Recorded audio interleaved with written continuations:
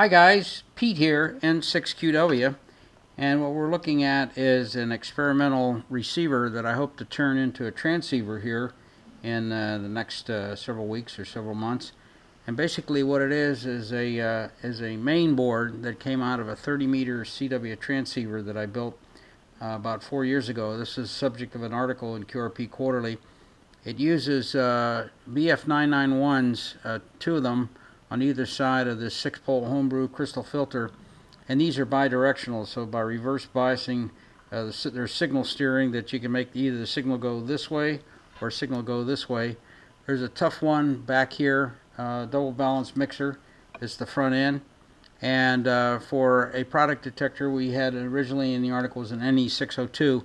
I've since removed the crystal that was in here, and the self-excited NE602 is a carrier oscillator, and I've replaced it with this is an SI5351.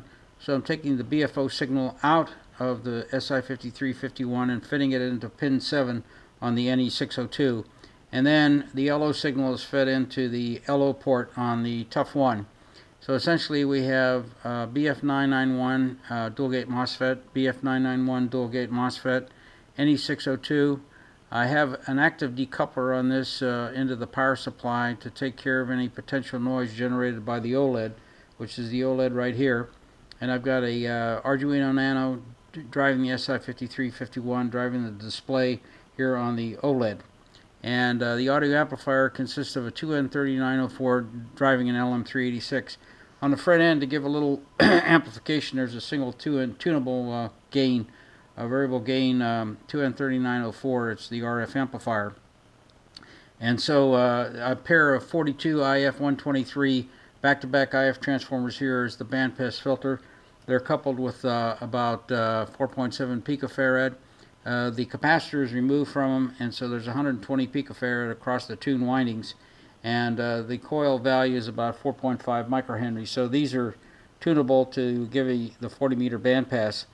So not much to this, but one of the constant situations that come up that people complain about is noise being developed by the OLED.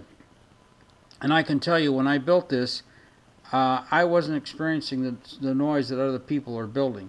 Now essentially what it's doing is being operated off the 12-volt rail. Here you see the 12-volt connection just kind of haywired. This is tape wired to 12 volts, goes over the power supply. And then there's an onboard regulator located underneath the Nano, which is an 8-volt DC 3-terminal regulator. So I take the raw 12 volts in, run it through the regulator, and that goes into the VN on the Arduino Nano. And then the Nano itself develops 5 volts DC, which drives the SI5351 board, and also provides 5 volts as a part of the I2C. This is connected I2C style, so it's connected to pins A4 and A5 on the Arduino Nano. And we have a standard encoder here. Pin A3 has got the step button, and I don't know if you can see this too well, but it says N6QW 40 meter single sideband CW transceiver 7051, and the step is 100 hertz. Now, as I said, people were making statements that they built this stuff. I've received personal emails said, you know, you can't have a situation without any noise.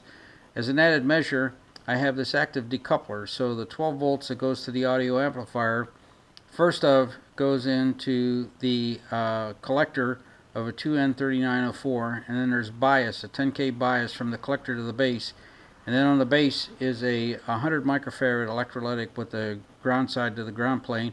Then out of the emitter it feeds that, so you actually have a capacitance multiplier, so that 100 looks a lot bigger, so it's like having a big old fat capacitor in there to clean up any noise.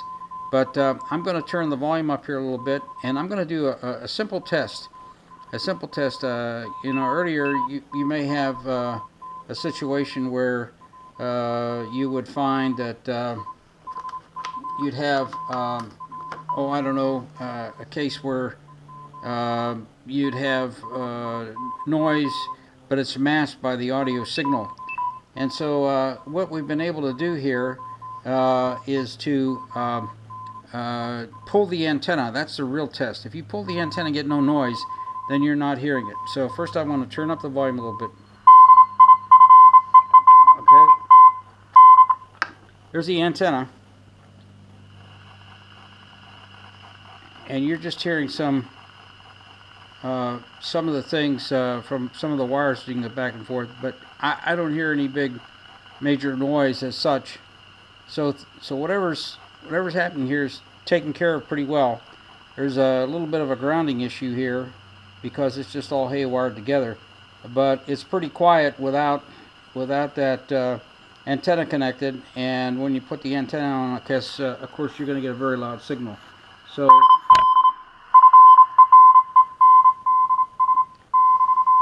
I think you can see that it's doing pretty well here, and this is down in the CW band. The filter has not been optimized. It's been optimized for single sideband because I replaced the original 4-pole.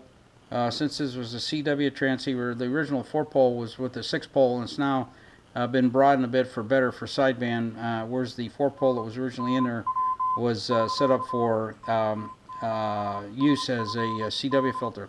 So let's tune up into the, I'm going to put this on 1 kilohertz. We're now tuning 1 kilohertz. And it's relatively quiet between stations.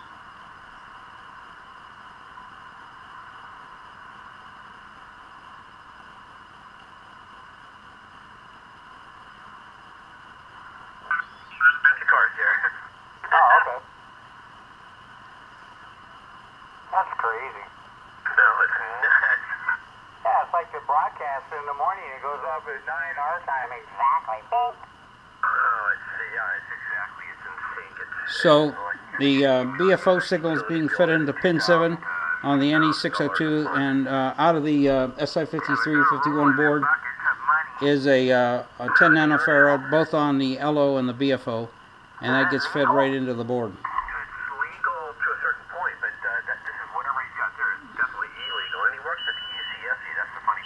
So this is experimental receiver, OLED noise.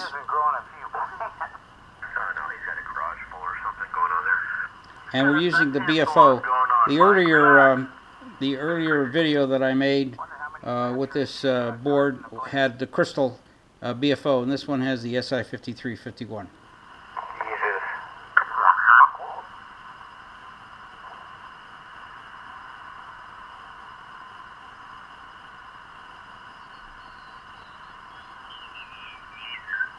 SwapNet.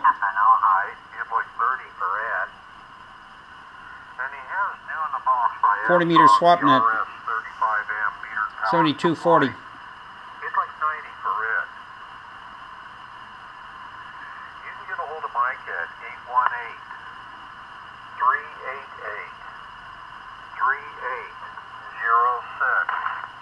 Any breaks for Mike? Yeah, you're welcome there. Okay, this is Pete, N6QW, and we're going to end this video.